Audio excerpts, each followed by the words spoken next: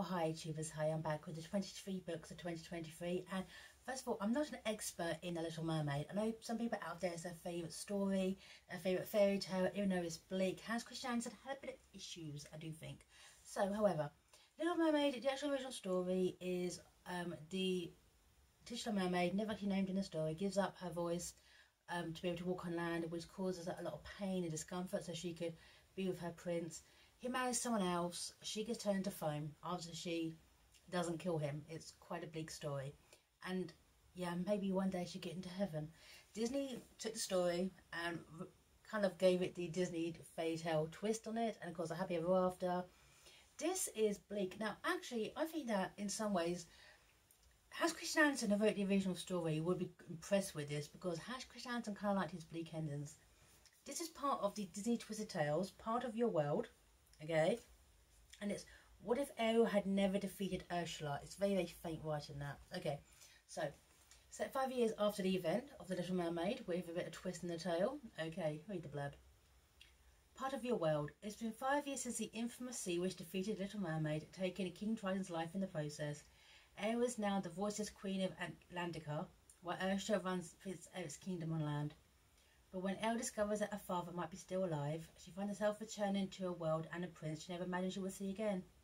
Will Elle be able to overthrow the murderous villain that set out on destroying her home and the world she once longed to be part of? Okay, this book does not make any sense whatsoever. It's by Liz Braswell, by the way, she's the author. Now, I am not an expert in The Little Mermaid, but I felt really, really kind of insulted by a lot of this. Now, first of all, Ariel was Bridget Benson, the original. Yes, we heard the story. Okay, she gave up her, she gave up to get her man. But this is how it opens. Okay, now this bit here seriously makes no sense. Now you always kind of assume that Eric was an only child with deceased parents. Yet it opens up with this bit here: when the king and queen of Australia, which is the kingdom Eric's from, decided it was time had come for each of their children to assume the roles and habits of adulthood, and more importantly to move out of the main palace, Prince Eric quite unsurprisingly chose a small castle on the edge of the sea. Eric's parents are still alive.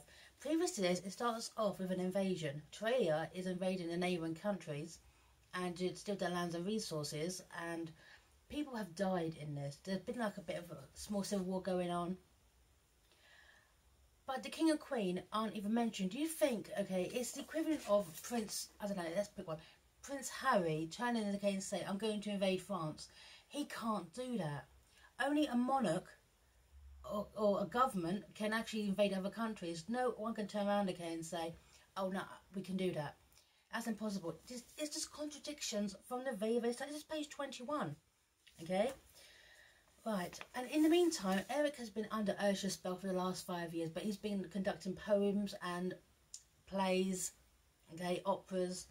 And through this, Joanne, who is Scuttle's granddaughter, she realises, oh my god, King Triton's still alive. King Triton isn't dead. Right, so in the meantime, Eric has been under this spell. Ursula has been running the kingdom, declaring war on neighbouring nations, and Elle's been under the sea, being queen. Now, if you remember, she's the youngest in her musical debut, okay? But she is the queen. Now, it makes zero sense, but it even starts, okay? This is when Ariel now uses sign language to get around. I actually do know in the animated series, there was actually a mermaid who did use sign language. So that's not part of the, that's not out the realms of possibility, okay? But this bit here: you are responsible for the murder of our father, they had said. It's only right you take on his burdens. Right. Ariel wondered if it was less punishment for her than a relief for them. None of the sisters wanted the job. As royal princesses, they could sing and dance all day, dress up in fancy shells, wear crowns, oversee dances and parades and balls. They never have to do any real work. Right, typically the eldest is always groomed, okay, to become, what if Triton died? Okay. The eldest one, I think, was a Tina, okay. She'll be queen nevertheless, unless she decides to abdicate. But there's several others following behind her. But no. Okay? Right. So Ariel receives words, okay, from Scuttle that her father might be still alive. So she decides to return to land. And this crucial bit here, okay, where she says to her sisters, okay, what she's going to do, what the plan is. I think Father might be still alive. Or through sign language, she still can't speak at this point. Okay? Here we go. Right. I don't need your permission, she signed. I was merely letting you know. Well, Atlantica raising an eyebrow. You made me queen. Yes, I suppose we did. Right. The other 5 other girls flowed and slipped into the currents of the fins flickering seamlessly into the depths. Atlantica swooped and followed behind. I really hope you do find him, she called over her shoulder. No one's going to volunteer to come along, Ariel sighed, half ironically, with her back turned. There was no way her sisters could have known she was saying anything. Ariel is queen at this point. She could have ordered them to come with her. Okay? They have to volunteer. They made her queen. She's in charge of this kingdom. She could just turn around, okay, and say, through sign language clearly, I'm going to find Father, you're coming with me. But there's a crucial bit. Ariel has the trident. The thing that Ursula wanted the most, okay, in all the sea, she wanted, because if you have the trident, you control the seas.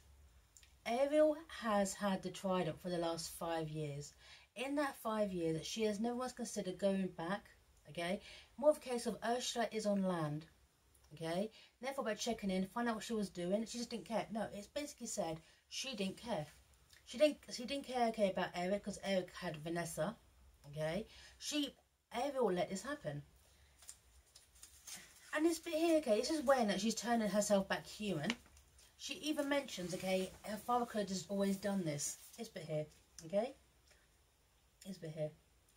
With a few quick leaps, Ariel purposed herself into the much shallow waters.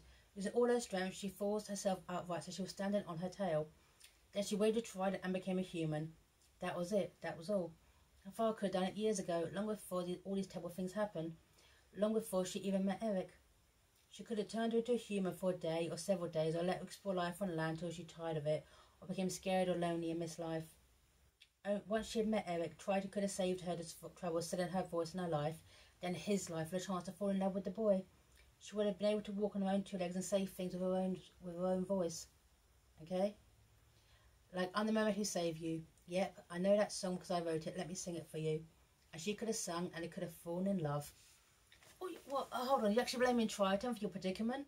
Yeah, that she actually turns around again and says, oh, it's so easy to get legs with the trident.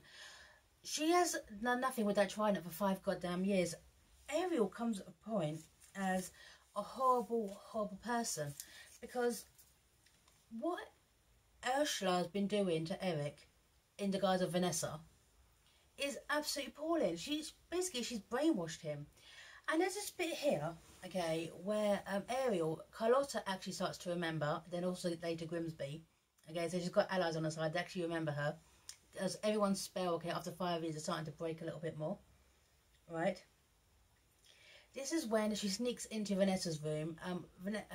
Ursula, as Vanessa, has a maid called Verit, who becomes also like an ally on this. She's like a young girl, right? This is when she's going into the royal palace. She sneaked in. Okay, it's a bit here. I can't even believe it's even written. Right. She shipped it in. This was Vanessa's room. The royal couple was living side by side, not together.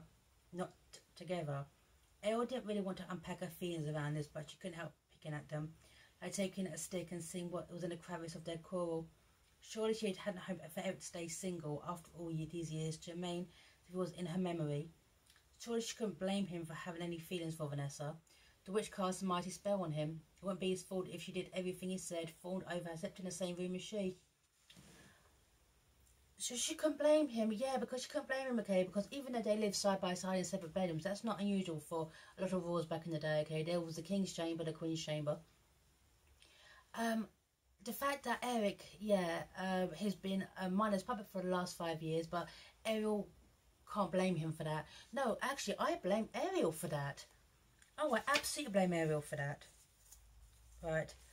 And Ariel is so absolutely dramatic in this. It's shocking, okay? I just put here, just my leg.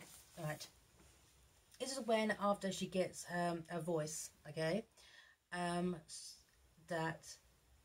So this is when, okay, she first hears her voice coming out of Ursula's mouth as Vanessa, okay? This bit here. This is when, okay, she's affecting on her voice. She hadn't heard her own voice in years. The day when Ursula first took her payment, it felt like air was very soul sucked out of her body. The young silly mermaid she was hadn't even realised it. Like a ghost, she went on with her quest, her desires intent on her prize, not even realising it was already dead. She was already dead to the world. Okay, maybe it wasn't quite that dramatic. Queen Ariel corrected herself gently. Right. By seeing Vanessa wed Eric and her father killed, and realising she would never get either her man or her voice back, a part of her truly died that day. Now that witch was using her voice to sing in the bath. Yeah. So, but Ariel gets the totem back, the little seashell that was around Vanessa's neck. She smashes it. She gets her voice. Great, she has a voice. She has a voice. She has a trident. She can actually do something at this point. But no, it keeps going on, okay, about the politics and of the land and the neighbouring kingdoms. And this could have been a lot shorter, okay? And Ariel really, she doesn't care about Eric. When her and Eric do finally meet up again, okay, this bit here is when Eric thinks he's back to her to break the curse, okay, for his veil to come down, okay? Because now he's remembering everything. He's remembering, okay, he's been a miner's puppet pretty much for the last 5 years. And the king and queen, by the way, who actually do rule the kingdom itself, they're not even seen in this, incidentally. Right. I came back from my father, she made herself say. The Queen of the Sea had little difficulty with stating the truth out loud. Younger Ariel would have started. I received word he might be still alive as a prisoner of Ursula. Oh, Eric blinked. Your father, of course. That's the main reason I have returned. We had thought he was dead all these years. I'm here to rescue him. I'd hoped you came back to take me away from all this, to go live happily ever after with you somewhere, under the sea maybe. But you would drown under the sea. I'm drowning up here. I've been drowning for years, underwater it felt like. Now waking up, of course, it makes sense that you would come and end it. Right. But no, she never came back for him. She only came back for her father. She allowed this to happen, okay? Eric has been mentally tortured for 5 years, incidentally, but Ariel doesn't care, okay? But eventually, with Eric's spell being broken, knowing the truth, he has it out with Ursula. Okay, she's speaking with her Pat O'Carroll voice. Pat O'Carroll was the voice of Ursula in The Little Mermaid, and she also was the voice of Morgana in the sequel as well, which wasn't that great, but I love Ursula. She was fantastic. And she actually has it out. Why are you here? In the original Little Mermaid, all Ursula wanted was to rule the oceans, as that was her motivation. But now she's on land. It doesn't make sense. And of course, Ariel had to try it, and she could have just sorted this out a long time ago, but she just didn't care. Right, this bit here. Right. Eric actually has out of it a big row over dinner. Right. Why? But why? Why are you here? If you don't even like me, what is there keeping you here? You're not even doing the magic anymore, are you? How can you conjure any spells, do any magic since we've been together, since the initial one you cast over me and my kingdom? Yeah. Right. The reason why is the only spell Ursula has ever cast, okay, is the one when she hypnotised the land. Also, when did she have time to hypnotise everyone? She hypnotised Eric, and then she hypnotised the entire kingdom. But when did she even have the time? I mean, she really planned ahead with this. She even turned Flotsam and Jetsam into humans. Yes, they're humans. They're her guards walking around this.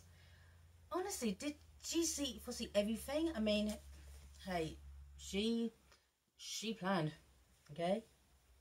This bit here. This is Ursula's point of view, okay? Of course the spells didn't work on land, idiot. She was a sea witch. The catnip she had cast over the Princess of Maine because she had begun it in the sea, had the one for her new body. So through the mass hypnosis she had blown across the sleeping citizens of the land like an ill fog. It had been created when she was in the ocean. Flotsam and Jetsam were transformed while they were still in the shallows. Right. And there's one bit as well where a young girl called Julia goes down with the beach with Ursula because Ursula wants to essentially steal her voice. Goes down to the ocean and Julia just throws a lantern and runs away. So she's like, Ursula's like, oh, I can make you a queen, I can make you a princess, whatever. I can make you adored. And Julia just runs away. I thought actually was quite nice moment. She's like, screw this, I'm out of here. Okay? So, however, due to Eric's realising that his kingdom has been invading the neighbouring ones, okay? there's this one ridiculous bit as well. Now, I appreciate it for kind of the politics of the land.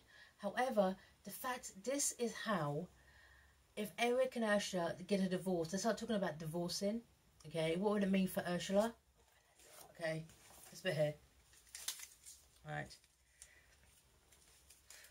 Speaking of wives, I should also add there are other nice little clauses in the typical royal contracts. Ancient stuff like what happens if you fail to produce a male heir. Most of it will be dismissible in court today. But even in a modern era of astronomy and steam engines, well, I'm afraid to read it is still a bit backwards. Anything you own is technically mine. Any inheritance you receive is mine. Any property you manage is mine. Any decision involving purchase of transfers of goods, schooling of children, find domestic help is all ultimately mine. Okay. You see he added, almost apologetically, you immortal creatures have your powers, your promises, your wish fulfillments, and your contacts, it's true. But we humans have lawyers. What?